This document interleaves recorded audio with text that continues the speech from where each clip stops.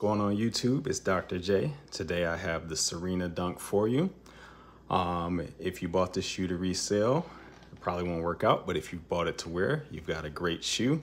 It has the DeBoss design on the toe and on the heel here. There's also a nice pull tab back here that they've added. Looks like Serena's signature is inside the shoe, blue tongue, and then it has a floating eye stay for the laces. So I think this is a pretty neat shoe. Great pair to wear, nice icy blue bottom.